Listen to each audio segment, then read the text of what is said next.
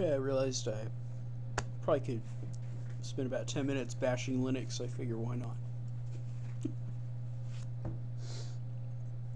No, I'm not bashing. See, here's the whole problem. Is that some people that want to see Linux go somewhere will get angry when people complain. And they won't complain themselves, they'll just kind of shut up about it, right? And if someone else wants to say that everything's great and bug free, they won't interject. That's just kind of like what they do because they just want to see it succeed. Everybody, everybody has their own, everybody has different personalities in the mix. I figure that I should just talk about what works and what doesn't work, and try to get some feedback and maybe raise a little more awareness. I don't hear a lot of discussion about people saying that what I call chaos in Linux land is impacting their ability to use it, and it's impacting adoption, use, commercial companies porting their applications over to it, etc., etc. I brushed upon all these various subjects from my educated in one sense, very uneducated in the other sense point of view over these course of these videos. And obviously there is some solution to the Java sound problem in Linux somewhere. I mean, at one point my Linux is in a state to be able to do the right thing. It just doesn't stay in that state. I don't know why.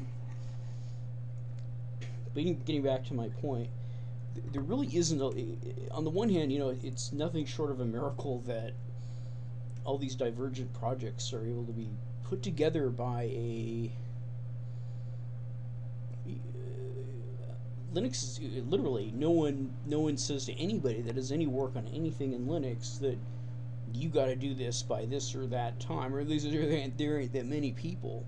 I mean, there's some people that are paid by Google because they know that the guy's going to be working on Samba, or they know that Linus is going to be working on the kernel, so he's paid by some not-for-profit, the Linux Foundation to do that.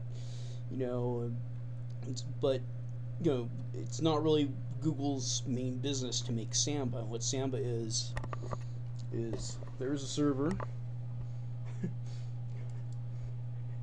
I click, and there are files that are there that I could access here.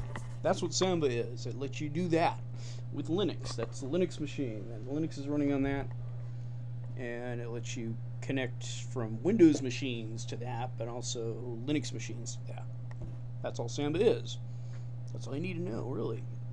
It works very well. It's been working for a very long time. The kernel itself probably is it's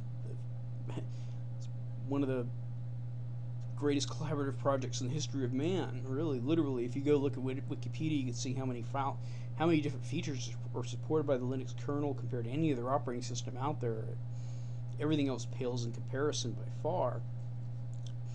But I'm talking about my focus is desktop usability, and I'm trying to pin down exactly what it is, and we get all these mythos when it comes to desktop use that get people confused. There's it takes a little bit of guts for some people to say, yeah, I'm just going to go out and I'm going to try a new operating system today. Okay. And, so they stick it in, they do their install, and, either it works for them or it doesn't. And if they run into problems, it's going to take someone with a little more guts to keep going and working with that. And it's going to take a lot of guts to keep going if you know it's not working. It's going to take even more guts to keep going if you know it's not working, you think it's not going to change, but you got to say something to somebody somewhere, get the message out somehow that this is what we got to do to make it right.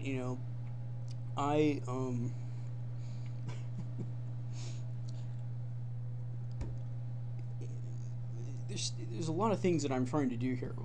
On the one hand, I'm trying to say, okay,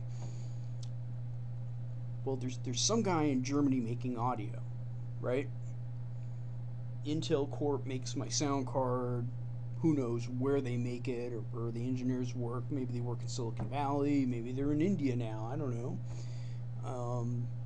And there's already ALSA in place, and they're doing their own thing. I mean, granted, the guy that's the main developer at Pulse, I think he did some work on ALSA that I read about, but there's other things in the mix. I'm using a GNOME desktop that was designed and geared to use the open source sound system developed by the GNU project, and the GNU project is open code first, functionality later. And Java's made by Sun, or now Oracle. They have, I think their headquarters are around here in the San Francisco Bay Area, but and you put all these different things together, and they're not necessarily talking day in and day out to make sure this stuff works right. Now, granted, Windows doesn't have that advantage with Oracle, but they may have someone that works at Oracle, and his job's to talk with the guys down at Microsoft. Who knows? Or maybe there's a guy at Microsoft. His job is to talk to the guys at Sun to make sure it works right and get everything. They might have a whole team on that. Who knows, right?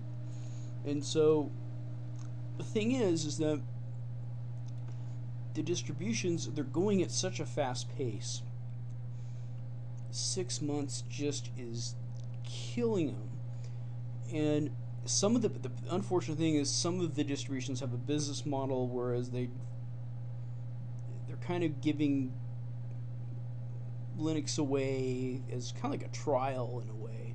They don't really make sure that it's all together and right and good and everything, and actually they have just people from the community put it together for them, and then they pick up the scraps that are left and turn it into something they think is polished. It's called the Enterprise Desktop, but again, the software is usually a couple years older than the newer version, because if they know people are complaining about Pulse Audio, they're not going to sell a $2,000. They cost about $2,000.